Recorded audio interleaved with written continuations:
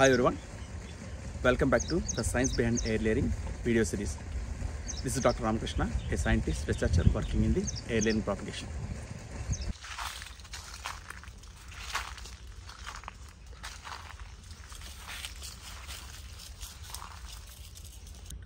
So in the previous videos, we learned about the how to choose the stem and node and the preparation of node for the air layering.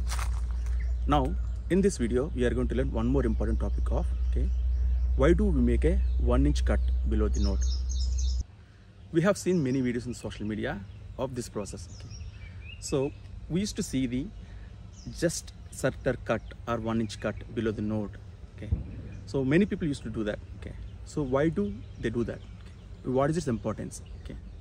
And we are going to learn scientifically its importance in the air layering process. Node contains meristematic cells, parenchyma cells and natural auxins.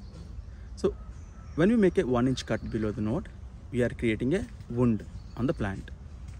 The plant feels the wound stress and this will be repaired by its natural mechanism. So what happens after making the wound? The plant responds to the wound stress and redirecting all its energy to the wound point, where it can form the callus. So after the formation of callus, the plant will decide whether the roots formation or shoots formation or to heal wound itself. But our aim is to make roots formation. To enhance the root formation, we are giving the higher concentration of natural auxins at the wound point. So let me demonstrate you what happens exactly when we do the 1-inch cut just below the node.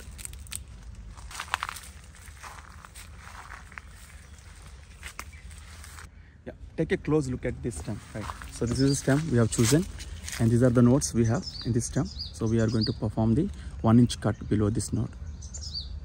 So in this stem, it's a node point. In the node point, we are going to cut circular cut just below the node.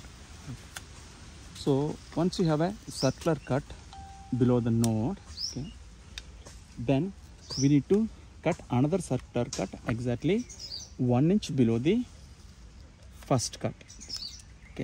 So this will give the exactly 1-inch cut in the below the node. By this cut, we are going to removing the bark. So technically, the bark is the phylum cells. And by removing this phylum cells, we are exposing the cambium. Right. So the phylum cells are the important cells which transport the nutrients, water to the plant. But don't need to worry because inside there is a xylem cells. They will also transport the other nutrients and water. When it comes to this white layer, this is the cambium layer.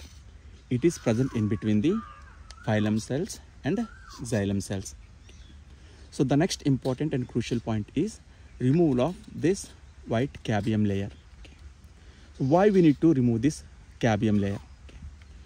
So here, if you don't remove this cambium layer, again it is going to regenerate the upper cut and bottom cut by forming the skin cells.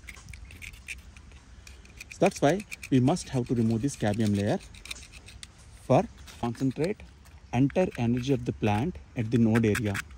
That is very important because it will give a more impact for the root formation in the air layering propagation. Why only 1-inch cut? Why not less? Why not more? 1 inch is the perfect length to interrupt the flow of nutrients that forces the plant to form the roots at the node area. If it is less than 1 inch and cambium layer is not removed, then the upper and lower joints combine together by wound healing mechanism. If it is slightly more than 1 inch, and it is also good for the air layering. If it is more than 2-3 inches, there are higher chances of breakage of stem. So the ideal length for the cut in the air layering process is 1 inch or just above 1 inch. Thank you very much for watching my video. If you like my work, please like, share, subscribe to my channel.